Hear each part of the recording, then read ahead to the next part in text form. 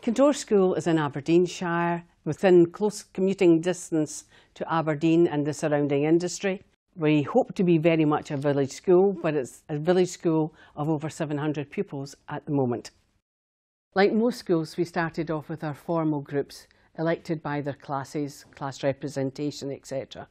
But because our school had grown so quickly and we wanted to involve so many children, and indeed involve new staff as well, we decided we would go down a different route, and from that Making a Difference groups grew. The whole purpose behind Making a Difference is more about valuing individual contributions, and therefore it becomes the responsibility of everyone in the school to ensure that this is a happy place and that it represents our values. We have to allow children the opportunity to say what they think, to feel what they think, to share what they want to do and what they believe in assemblies or in wall displays. Having their voice and having them realise that we value what they do has become really important to making a difference.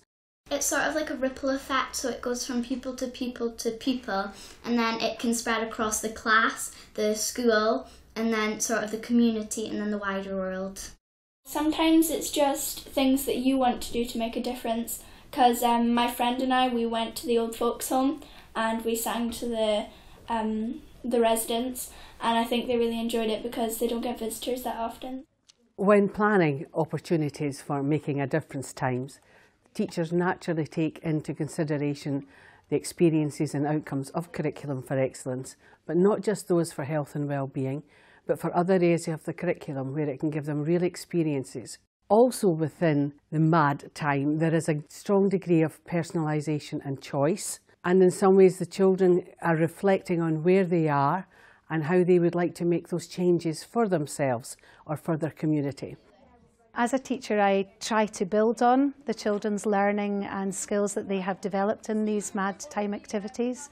I try to give them opportunities to transfer these skills across other areas of the school life and the curriculum. For example, some of the children who in their MAD activity have worked with the nursery pupils find it easier to then work as a buddy in a school setup. Or they can go on and use their planning and organisation and interpersonal skills in school groups, such as the Rights Respecting School group, or the ECO group, or the JRSO group.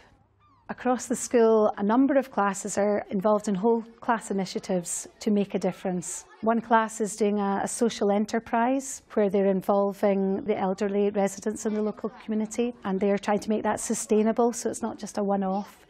Another class organised an entrepreneurial business breakfast based around their own designs and constructions of little businesses within the classroom. They had to sell these to the local business people and try to get bids for them.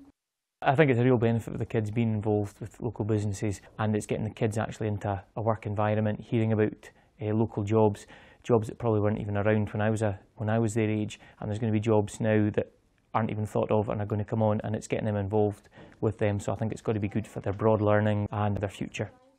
We're very fortunate in the community that we live in. We have a number of parents who are keen to share their expertise, a number of local businesses and community groups who will work with us to enhance the work that the children do. For example, we no longer just write for our school newspaper, we write for the community newspaper and a local newspaper, just to make sure that the work that we are doing is out there and that people know what's going on.